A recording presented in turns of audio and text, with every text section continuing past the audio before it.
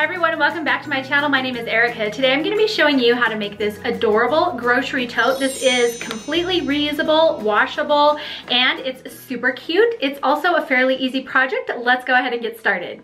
So for this project you're going to need an outside panel, and I'm using this really cute Choose Kindness panel. This is from Sweetwater Fabrics and it's printed on their canvas material. You're also going to need some fabric for your sides, some interfacing, some cotton webbing strapping, and I'm just using this 1 1/4 inch cotton webbing strap. You're going to need 2 of those, some coordinating thread, and then some basic sewing supplies. Exact cutting instructions for everything will be in the description box below this video, so just click the show more link down there and you can get all the exact sizes. Let's go ahead and get started. So first off, I'm going to take my interfacing and just press it in half lengthwise like this so we can find the center point. I'm also going to press my long piece of fabric in half so that I can see that center point. I can see mine because it's got actually 2 different kind of prints on it. Next, I'm going to line up the crease here with the exact middle, and you can pin this in place if you want. And then I'm going to take this to my sewing machine and just run a stitch down the edge of our interfacing here just to attach it to the bottom of our bag. This step is totally optional, but it will give your bag a little bit of extra stability and strength in the bottom.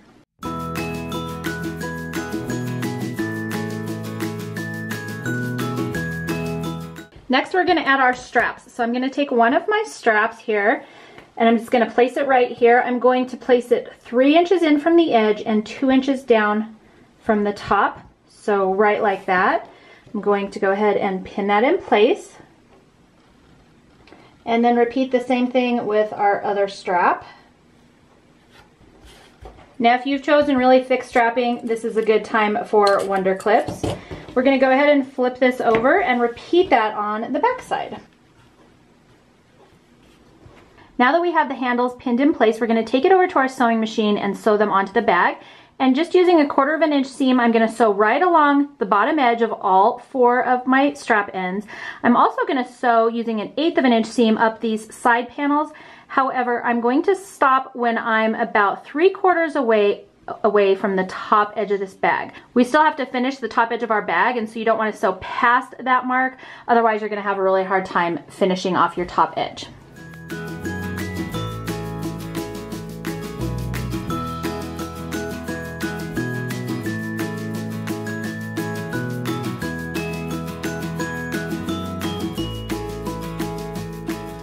So we've attached our handles to both ends of our bags now, and we're going to add a cute little design element. I think it makes the bag look a little bit extra cute and also hides these raw edges from these straps.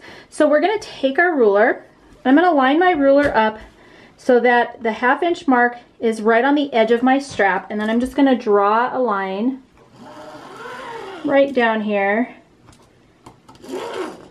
And by the way, it's 2.5 inches from the top edge of your bag. Now, using this line as a guide, we're going to take our fabric and we're going to fold it up right along the edge of this strap here and then fold it on our drawn line. So here's our drawn line on the fold, and our strap is on that fold right there. And I'm going to pin this in place. So here's what it's kind of looking like. And then the line that we drew is right on this top crease, and the fold is up against the edge of our handle like that. Okay, hopefully that makes sense. And then we're going to take this over to our ironing board. We're going to press this, and then I'm going to take it to the sewing machine, and I'm going to sew a stitch all the way along this, making sure to catch the handle. And I'm probably going to use my dark blue accent thread because I think it'll be cute to be able to see those stitches. We're going to repeat this same process on the back of the bag.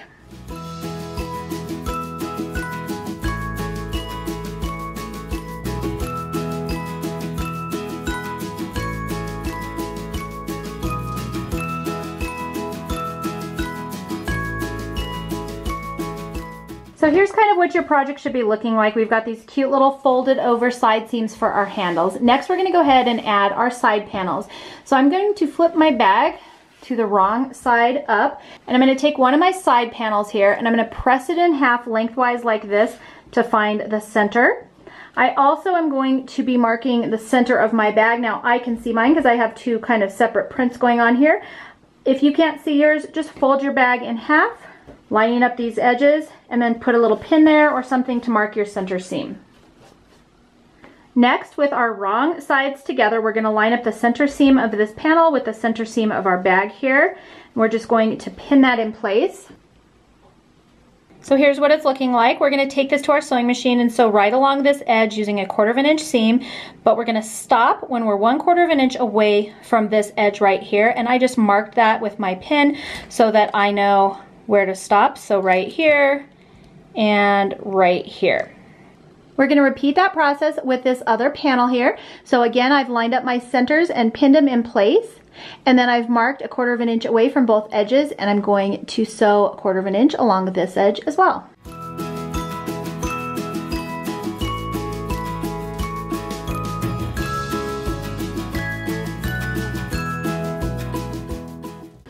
So here is one of our attached sides, and I just kind of flipped the other one out of the way. Next, we're going to turn our whole bag to the side, and then we're going to take this and just turn it to the side and then line up these edges all the way to the top of the bag and pin all of that in place. Now it's a little bit cumbersome, but we're gonna do that on all of the sides of our side pieces. And I'm gonna repeat that same process for this side. And if you'd like, if it's easier, you can sew this side before you add this side. I'm just gonna pin all 4 sides in place and then go sew them all at once. So again, I'm just gonna line up this top edge. Now you should have something looking kind of like this. So I'm going to go ahead and take this over to my sewing machine and again sew a 1/4 inch down this edge, and I'm going to repeat that with the other side of the bag.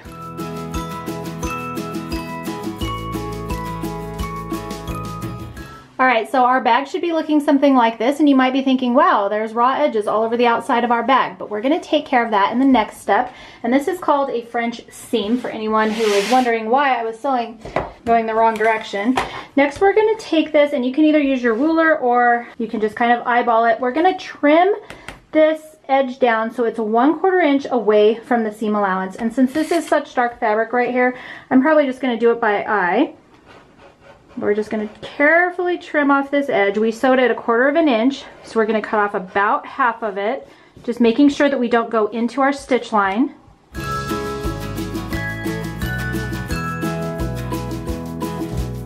Alright, so I've trimmed down all of my raw edges so they're just 1/8 of an inch away from our seam allowance. Now we're going to take our bag, we're going to turn it inside out, pop out these bottom corners. Alright, so our bag is right side out, and next we're going to take these seams now, and you can see our finished edge is now on the inside of our bag. We're going to take it over to our ironing board, and I'm going to press these seams down nice and good, and then I'm going to pin them in place all the way around the edge of our side panels. And then we're going to take them to our sewing machine, and using a 1/2 inch seam allowance, we're going to sew all the way down this edge, around the corner, again down this edge, around the corner, and back up the other side. And what that's going to do is when we turn our bag right side out, we'll have a finished seam on the outside, but we'll also have a finished seam on the inside. That way this bag will be 100% washable.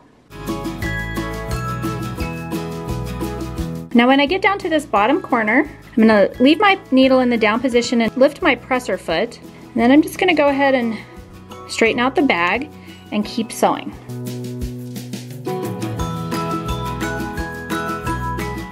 Alright, so here's our bag. Our inside lining should be looking something like this. We've got this nice finished edge right along here. And now we just have to finish off the top edge of this bag and we'll be done. Now to finish off this top edge, I'm just going to press in the top edge by 1/4 inch all the way around the bag. And then press it in another 1/4 inch.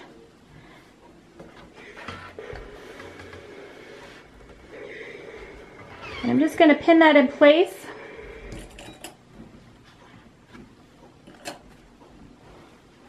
And then I'm going to take this over to my sewing machine and just sew right along this edge to secure that. I'm probably going to use my fun blue accent thread so that you can kind of see the stitches, and then we'll be done with our bag.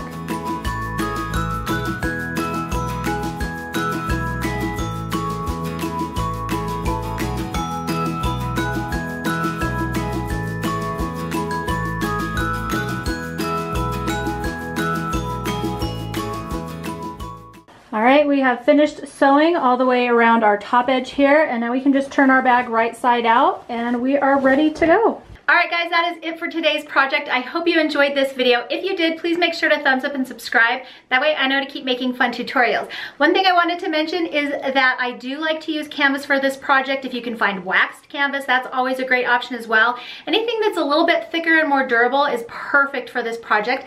And then also, if you've never sewn a bag like this where you're sewing around these corner seams, I highly suggest giving it a shot. Don't stress out if your corners aren't perfect. Literally no one will notice them except for you, and you'll still have the cutest shopping bag on the block. So I hope you enjoyed today's tutorial. Until next time, happy sewing.